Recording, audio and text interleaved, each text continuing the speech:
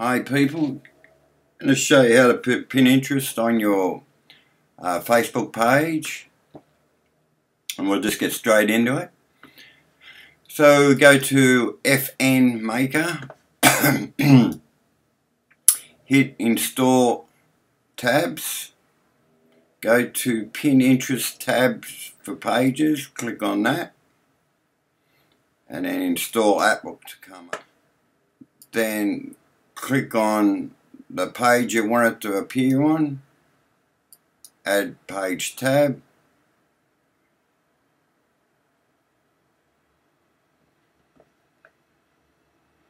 and it'll come up as social channels, but I'll show you how to change that. Let's get Pinterest on first. So you grab the end of your code there on your Pinterest page, just that there, the URL, just the last bit. Go back, I'll drop that in, save settings. What happens? No, it worked. Well, there you go. So it worked very fast. Okay, what we got to do next? We got to get rid of social channels. We got to let's go into settings. Go into edit page. Okay, so social channels has come up. That's from the app, which is doesn't. So we have to change that to Pinterest. We can also move these apps to a different position. So you can put a call to action on it, but first we'll edit the name. So go to edit settings, and you can call it anything you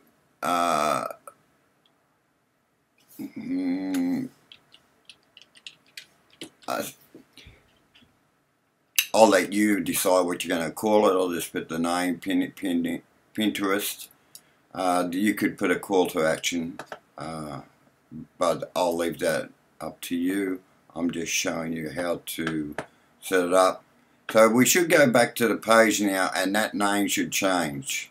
Or if I refresh this page, but I don't need to refresh this page because we're just wasting time. So there you go. Pinterest has come up. Click on Pinterest, and there are all my pins. Well, not all of them, but the latest.